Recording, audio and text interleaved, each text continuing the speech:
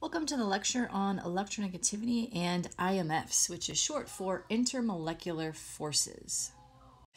And intermolecular forces are forces that are between molecules or little compound units rather than bonds that hold atoms together. So there's a difference between bonds and intermolecular forces. Bonds are holding atoms together in molecules or compounds, and IMFs or intermolecular forces are forces that are holding, or attractions that are holding molecules to each other. So let's take a look and see how this works. First, we're going to start by talking about ionic compounds. Remember, ionic compounds are metals and nonmetals, and they have a transfer of electrons. So with this transfer of electrons, we get what we call full charges, right? Because the metal is going to lose his valence electron to the nonmetal, so the metal becomes positive and the nonmetal becomes negative. For example, we've got sodium chloride. So sodium is our metal and chlorine's our nonmetal. And if we take a look at our electronegativity difference between sodium and chlorine, chlorine has an electronegativity value of 3.5, while sodium has an electronegativity value of only 0.9. So that electronegativity difference is 2.6. And if you remember from before, anytime there's an electronegativity difference of 2.1 or greater, we call that an ionic bond. Okay. So between chlorine and sodium, we've got an ionic bond where sodium is going to give his valence electron to chlorine. So sodium becomes a positive, a full positive charge, and chlorine becomes a full negative charge. Now, if we have two sodium chloride compounds next to each other, they're going to attract, and that's what we call an intermolecular force. So this green arrow is representing the attraction between the two sodium chloride compounds. So because chlorine is negatively charged, it's going to attract the positive side of the sodium in another or a different sodium chloride compound. So this attraction, because they are full positive and negative charges, is very, very strong.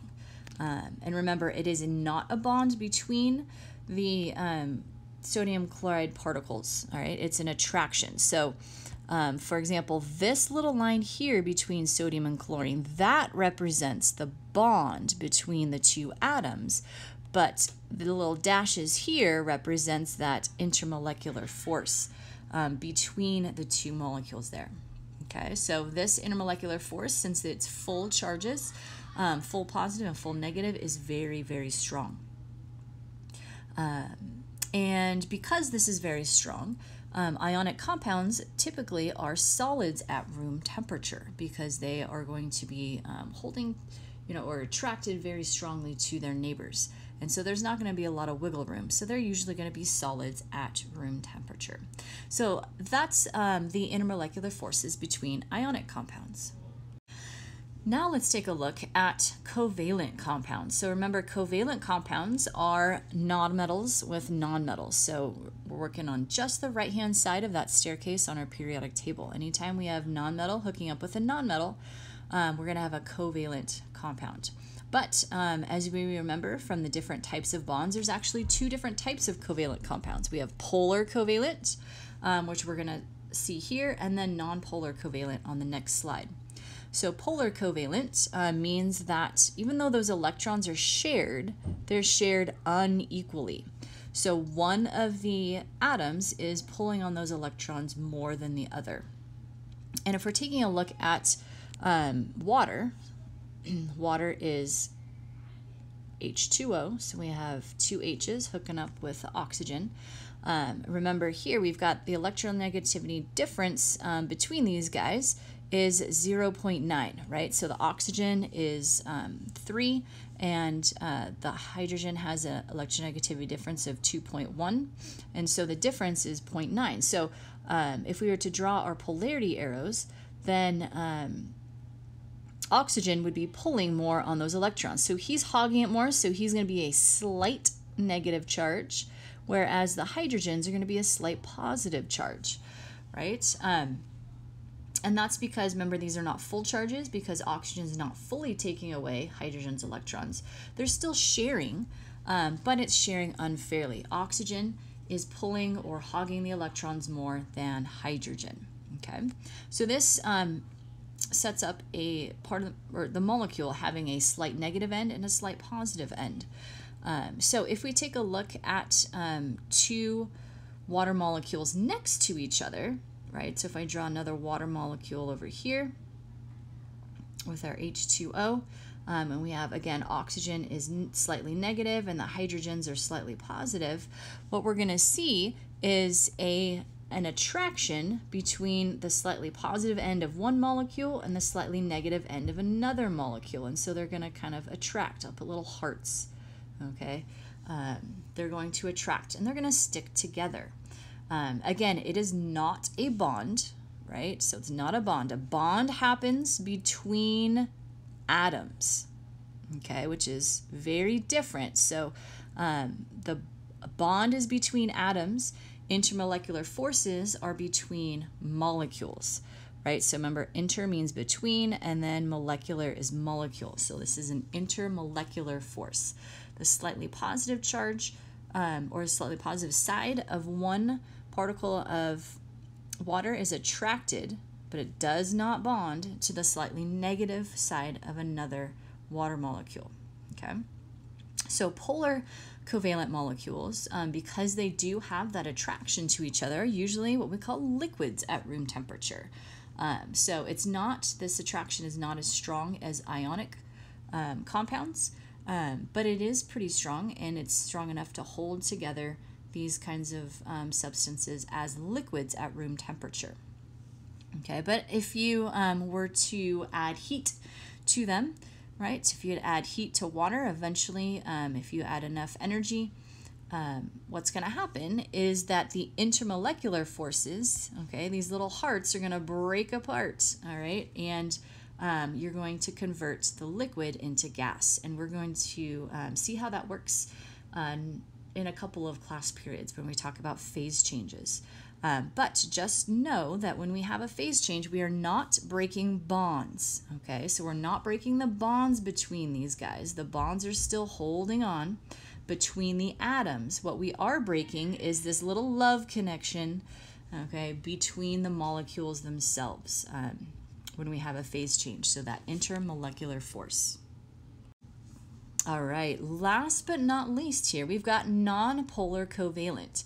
So again, covalent always means two nonmetals hooking up to make a compound, two or more nonmetals. We can have lots of atoms in some of these complex molecules in nature. But in particular, nonpolar covalent share their electrons equally. So these guys are the nice guys. They're going to share equally. And so because they share equally, there are no charges whatsoever. None, right? There's no slight positive or slight negative ends. There's no full positive or full negative ends. These guys are living in kind of like perfect harmony.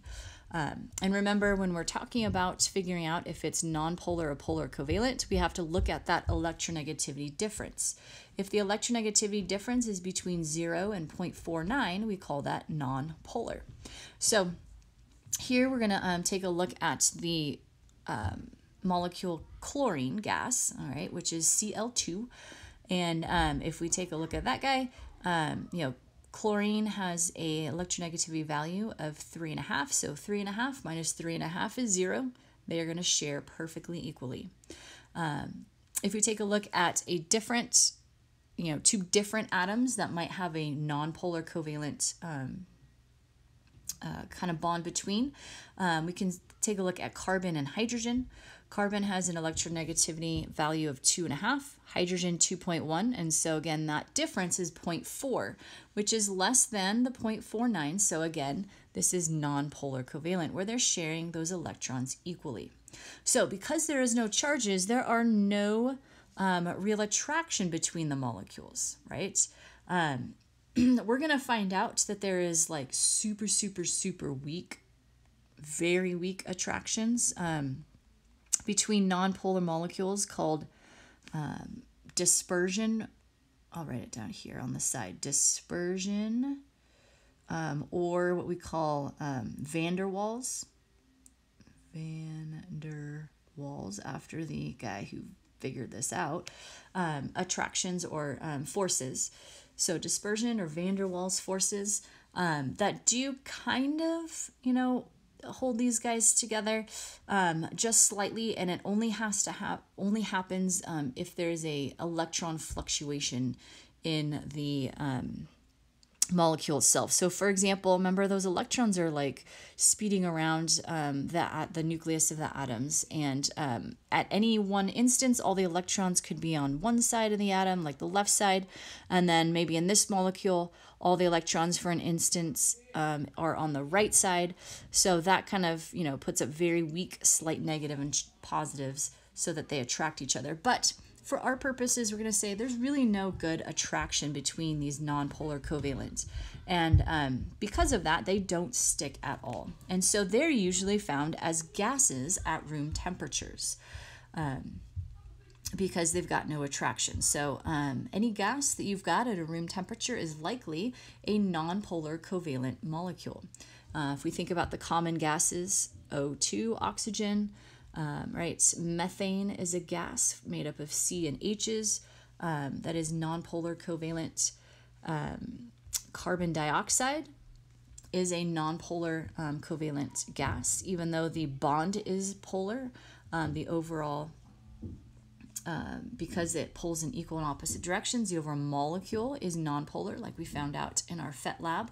And so usually gases are nonpolar covalent in nature overall. And so in order to actually make them stick or come together as a liquid or solid, then you'd have to actually cool it down a whole lot. So if you've ever heard of liquid nitrogen, nitrogen is a gas. It's what makes up 78% of our atmosphere. So nitrogen is typically a gas at room temperature, and to get it in a liquid form, they have to cool it down to really, really, really low temperatures. So liquid nitrogen is nitrogen at a very, very low temperature, just so that, if you slow the molecules down enough, then they will kind of stick together at that temperature and become a liquid or a solid. All right, but that's kind of our intro to electronegativity and how it affects the intermolecular forces of molecules.